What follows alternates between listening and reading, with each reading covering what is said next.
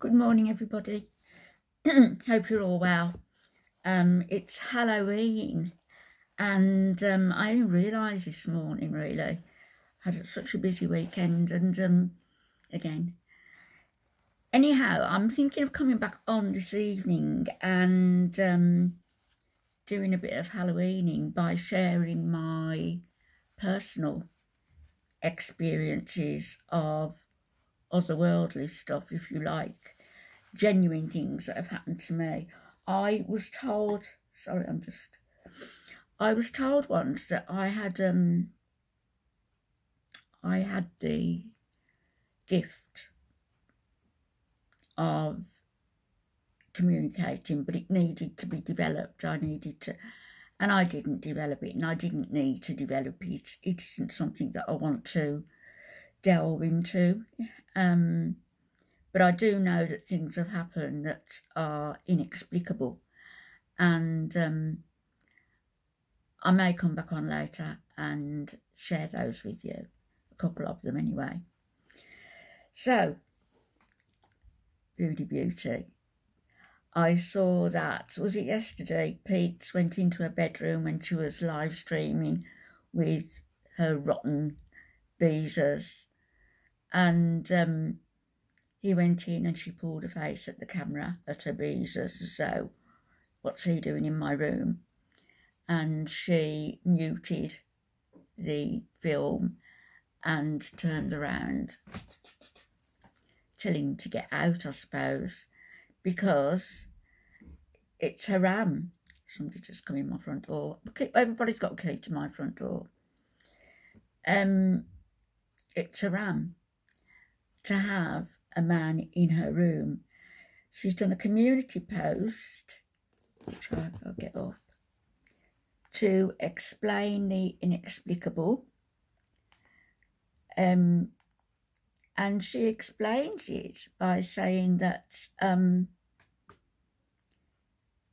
she asked him to leave her bedroom because she's a married woman.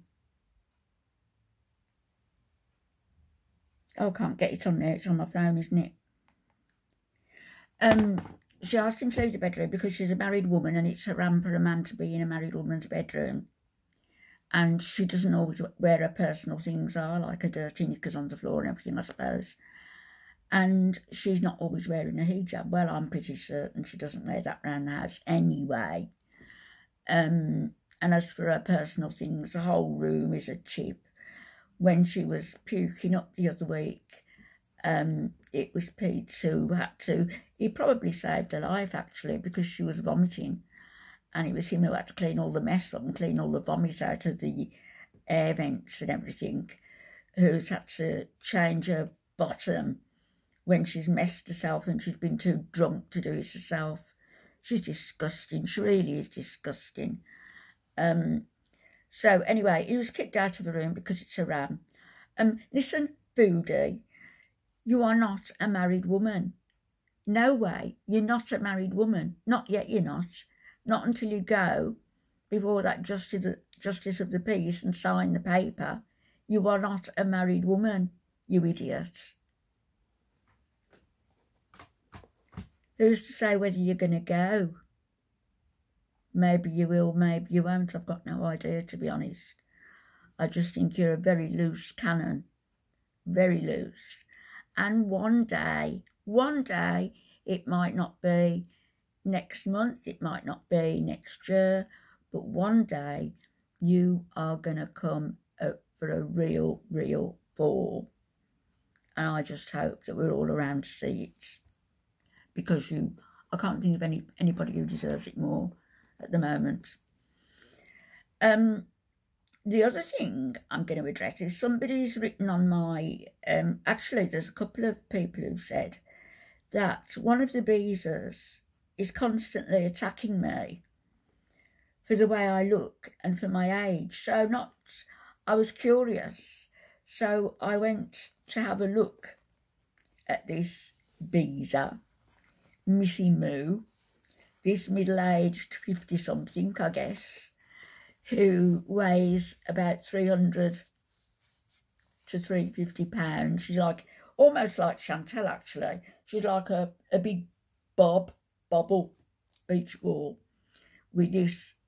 She's like a beach ball, a round beach ball. And on top of that, she's got a perfectly round, smaller ball for her face. That's how she looks. One ball on top of another. She was doing some cooking. She'd been baking some cakes or some stuff. And was the video I looked at this morning.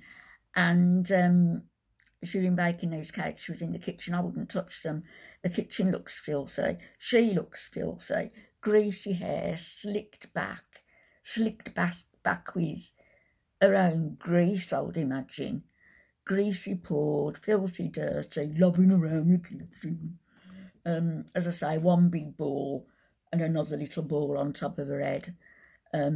Listen, Petal, before you throw stones, remember you're in a great big greenhouse and there's a lot of people who may be attracted to go over just to have a look at the mess that you are. You're talking about me, and the only thing you can sling at me is my age. We all age. It's one thing that's common to every single living being. Everybody ages. So, you're actually attacking your future self.